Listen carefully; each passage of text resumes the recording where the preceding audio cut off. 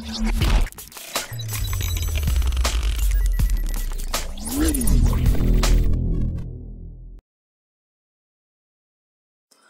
friends, sports பத்தின செய்திகளை உடனுக்குடனா தெரிஞ்சுக்கொள்ள நம்ம தமிழ் கிரிக்கெட் சேனலை சப்ஸ்கிரைப் பண்ணுங்க.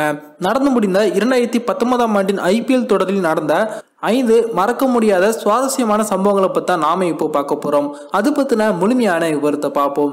2019ஆம் ஆண்டு IPL தொடர் பார்த்தீங்கன்னா இதுவரைக்கும் நடந்து முடிந்த IPL தொடர்களிலே பல மறக்க முடியாத சம்பவங்களை உள்ளடக்கி முடிஞ்சது அப்படின்னே சொல்லலாம். அதுல முதல்ல பார்த்தீங்கன்னா மும்பை மற்றும் பெங்களூர் இந்த இரண்டு அணிகளுக்கு இடையேயான போட்டியில கடைசி ஓவர்ல வெற்றிக்கு ரொம்பவே கம்மியான ரன்கள் தேவைப்பட்ட போது மும்பை இந்தியன்ஸ் அணியின் ஃபாஸ்ட் பவுலரான ரஷித் மலிங்கா வீசின நோபால். அந்த நோபாலை பார்த்தீங்கன்னா களத்தில் இருந்து நடுவரும் சரி மூன்றாம் கள நடுவரும் சரி இரண்டு பேருமே வந்து கவனிக்க மறந்துட்டாங்க. அதன் காரணத்தினால RCB அணி தோல்வியை தழுவினாங்க. அது மட்டும் இல்லாது IPL போட்டியோட முடிவு கூட கிட்டத்தட்ட இதனால கொஞ்சம் மாறுச்சு அப்படின்னே சொல்லலாம். அந்த போட்டியில RCB அணி தோல்வியை தழுவல அப்படின்னா அவங்க வந்து பிளே ஆஃப்குள்ள வரதுக்கு வாய்ப்பு அதிகமாக இருக்கு. எஞ்சி இன்னும் ஒரே ஒரு போட்டியில் RCB அணி வின் பண்ணியிருந்தாங்க அப்படின்னா அவங்க பிளே ஆஃப்குள்ள நுழையறதுக்கு அதிகமான வாய்ப்பு இருக்கு. ஆனால் அந்த நோபால் போட்டதன் மூலமா பார்த்தீங்கன்னா RCB அந்த போட்டியில தோல்வியை தழுவிட்டாங்க. அதன் மூலமா பிளே ஆஃப் சுற்றோட முடிவு கூட மாறிடுச்சு. அதன் பிறகுதான் தற்போது அந்த கவனம் வந்து பெரிய அளவில் எடுத்துக்கொள்ளப்பட்டு ICCயை பார்த்தீங்கன்னா தற்போது ICC போட்டிகளில் நோபாலை தனியாக கவனிக்க வேண்டும் அப்படிங்கிறதுக்காக பிரத்யேக அம்பையர்லாம் நியமிச்சிருக்காங்க. அந்த ஒரு போட்டியில் நடந்த இந்த ஒரு நிகழ்வு ICCயை முடிவை மாற்றுற அளவுக்கு ஒரு பெரிய அளவில் பேசப்பட்டுச்சு. அடுத்ததாக பார்த்தீங்கன்னா ரவிச்சந்திரன் அஸ்வின் ஜோஸ் பட்லர் அவர்களை பன்கட் செஞ்சது. பஞ்சாப் மற்றும் ராஜஸ்தான் ராயல்ஸ் அணிகளுக்கு இடையே நடந்த லீக் போட்டியில ஜோஸ் பட்லர் ரொம்பவே அடிச்சு சூப்பராக விளையாடி கொண்டிருந்த சமயத்தில் பஞ்சாப் அணியின் கேப்டனான ரவிச்சந்திரன் அஸ்வின் பவுல் போட வரும்போது பார்த்தீங்கன்னா ஜோஸ் பட்லர் கிரீஸை விட்டு ஒரு அடி இறங்கிட்டாரு. அப்போது பாலை போடாம ரவிச்சந்திரன் அஸ்வின் ஸ்டெம்பில் அடிச்சு மன்கட் முறையில் அவுட் ஆக்கிட்டாரு. ரவிச்சந்திரன் அஸ்வின் பண்ணது ரூல்ஸ்ல உள்ளது. அதன் காரணத்தினால இது வந்து சரியான முறை அப்படின்னு நடுவரும் அவுட் கொடுத்துட்டாங்க.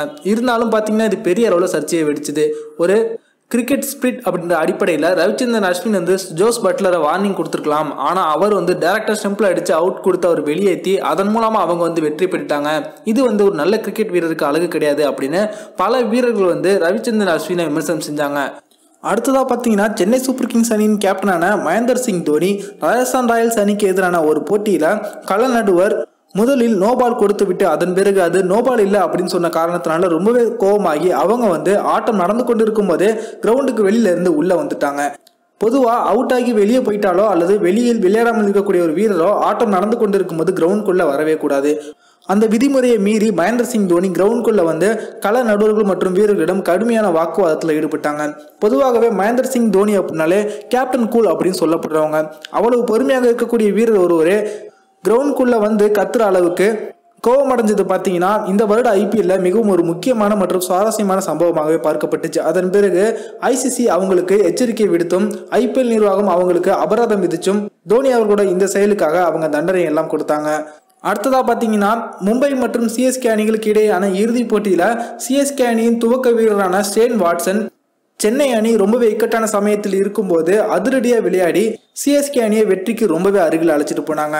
அப்போது அவருடைய கால் பகுதியில் காயம் ஏற்பட்டு இரத்த கசிவு ஏற்பட்டதோடு அதையெல்லாம் கண்டுகொள்ளாமல் தன்னுடைய அணிக்காக அவங்க வந்து கடைசி வரைக்கும் போராடினாங்க. CSK அணி அந்த போட்டியில் தோல்வி அடைந்த போதிலும் ஷேன் வாட்சனோட இந்த போராட்டம் பார்த்தீங்கன்னா பெரிய அளவில் பேசப்பட்டுச்சு. போட்டி முடிஞ்சதுக்கு அப்புறம் அடுத்த நாள் காலையில் அவருக்கு வந்து 6 தையல் போடப்பட்டது அப்படிங்கிறது குறிப்பிடத்தக்கது.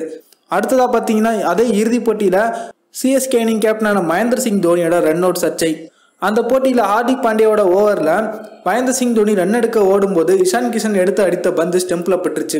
அது டிவி ரீப்ளேல பார்த்தீங்கன்னா ஒரு ஆங்கிள் இருந்து பார்க்கும்போது நாட் அவுட் என்றும் மறு ஆங்கிள் இருந்து பார்க்கும்போது அவுட் போன்றதும் தெரிஞ்சது. நீண்ட நேரம் விவாதிக்கப்பட்டு மகேந்திர சிங் தோனி அவுட் அப்படின்னு முடிவு வந்து அறிவிக்கப்பட்டுச்சு. அந்த முடிவின் காரணத்தினாலேயே IPL போட்டியோட அந்த இறுதிப் போட்டியின் முடிவு மாறுச்சு அப்படின்னே சொல்லலாம். கண்டிப்பாக தோனி இருந்தாங்க அப்படின்னா போட்டியோட முடிவு மாறி இருக்கும். ஆனால் இந்த சர்ச்சைக்குரிய ரன் அவுட் பார்த்தீங்கன்னா போட்டியோட முடிவையே மாற்றிருச்சு. இந்த இறுதிப் போட்டி முடிஞ்ச பிறகும் கிட்டத்தட்ட ஒரு வாரமாக தோனி அவர்களுடைய ரன் அவுட் சர்ச்சை மிகப்பெரிய அளவில் பேசப்பட்டது அப்படிங்கிறது குறிப்பிடத்தக்கது. இந்த வீடியோ உங்களுக்கு பிடிச்சிருந்துச்சுன்னா லைக் பண்ணுங்க, ஷேர் பண்ணுங்க. நன்றி.